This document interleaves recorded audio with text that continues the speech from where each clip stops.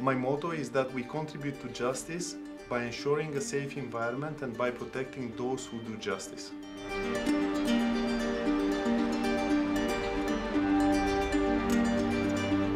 My name is Bogdan and I'm the Field Security Coordinator at the ICC. I am responsible for the security arrangements away from the seat of the court, meaning outside the Netherlands. And our mission is to make sure that staff members and elected officials travel in full safety and security to both non-situation countries and situation countries.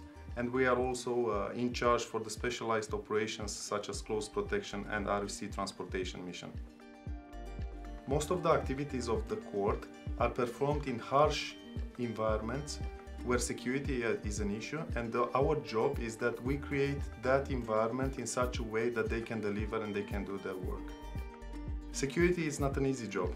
You have to make sure that you have proper coordination, you have to make sure that you arrange and liaise with the right entities on the ground, and you need to be creative and to invent and to develop strategies that allows you to go ahead with that. And this is what we call the course of action of a mission and the concept of operation. All security arrangements are driven by the security risk assessment.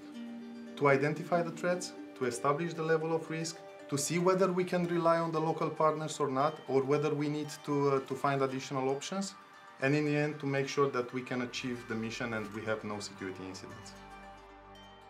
The biggest challenge for us when we have close protection missions is that quite often they attend forums or places with general attendance, with big number of people coming to those events, and that's a real concern. First of all, because of the environment where they deploy, and second, because they are the ones dealing with that trial, with that case, and people know about that.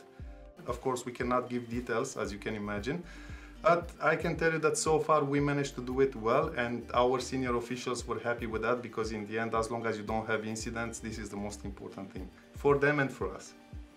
When it comes about security, it's very simple. The best indicator is to have missions accomplished without incidents and in the safest manner possible.